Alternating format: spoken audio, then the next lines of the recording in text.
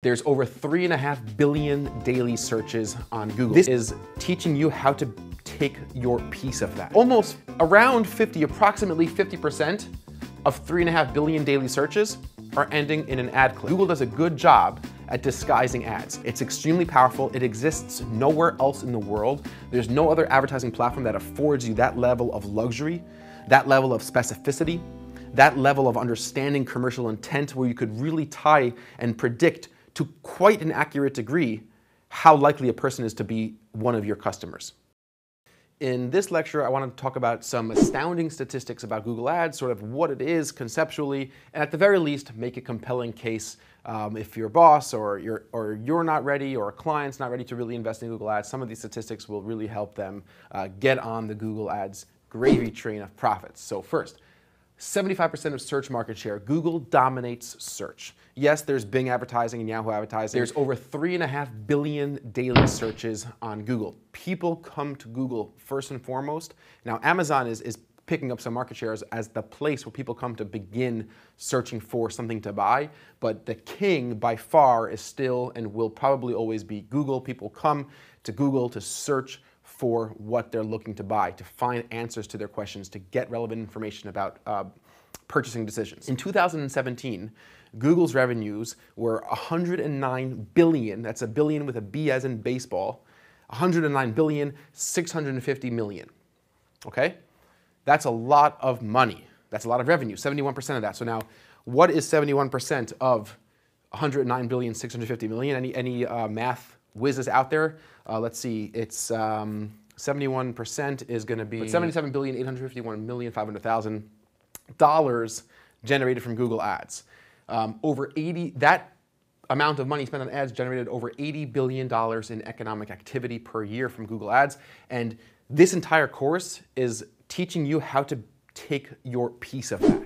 That's the power of such a platform. Google Ads, when done right, when done profitably, could generate enormous amounts of money, and it's generating enormous amounts of money for Google. I get this all the time from clients. Well, Isaac, Google Ads is dead. No one clicks on those ads. I don't click on those ads. I scroll down past the first 3 ads and I find an organic result. Sure, plenty of people do that. Plenty of people search through and specifically won't click on an ad. That's the case. But the reality is, right? The reality of the matter is 40 to 50% of all Google searches end in an ad click, result in a click on a sponsored result. Almost around approximately 50% of 3.5 billion daily searches are ending in an ad click. You hear the attitude that says, oh, no one clicks on the ads, I don't click on the ads, my mom doesn't click on the ads. Well, you could tell them that's nice, but around 2 billion people or 2 billion searches a day are ending in an ad click, okay? So that's 45.5% of people who were polled don't know the difference between a sponsored ad and an organic result. But the reason why Google Ads on search specifically is so luxurious, why it's so different than any other display sort of advertising where it's more interruptive, this is not only is it permissive marketing, a user is searching for the answer to a specific question. I'm looking to buy men's running shoes. I'm looking for a local locksmith.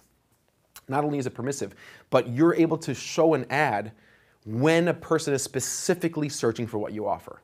It's extremely powerful. It exists nowhere else in the world. There's no other advertising platform that affords you that level of luxury, that level of specificity, that level of understanding commercial intent where you could really tie and predict to quite an accurate degree how likely a person is to be one of your customers. Not only is Google Ads the most luxurious advertising network and advertising system in the world because you could capitalize on this thing called commercial intent. You could choose to show ads to people that are specifically looking for the products and services that you sell at the time that they're searching for the products and services you sell. Just let that sink in. That's incredible. That enough of is a reason to take this in extremely seriously. More importantly, you don't pay a penny to show an ad.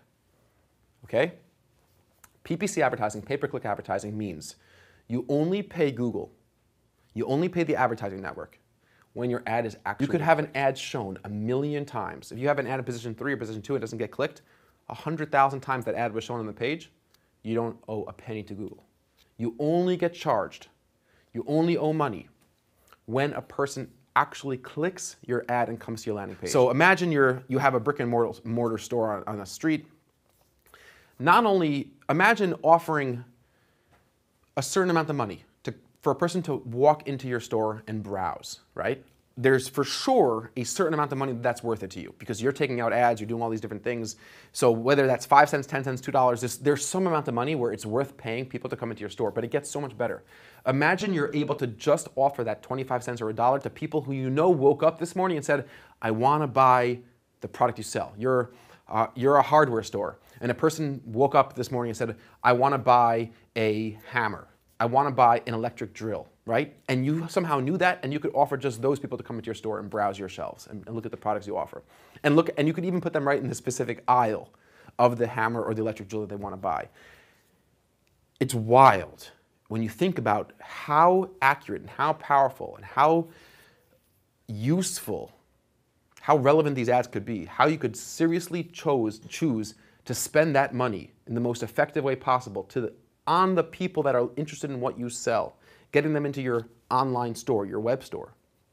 Whether this be for services or for content or for products, if it's e-commerce, is incredibly powerful, and it doesn't exist anywhere else, and it's not replicated even in any other form in any other advertising platform. So these statistics should make a very, very strong case for the power of Google Ads. In the very next lecture, I'm going to show you a little bit about what these ads look like in the real world, where ads actually show up, a little bit of the anatomy of an ad, and after that, we're going to jump into creating, finally, our very first Google Ads account together, step by step.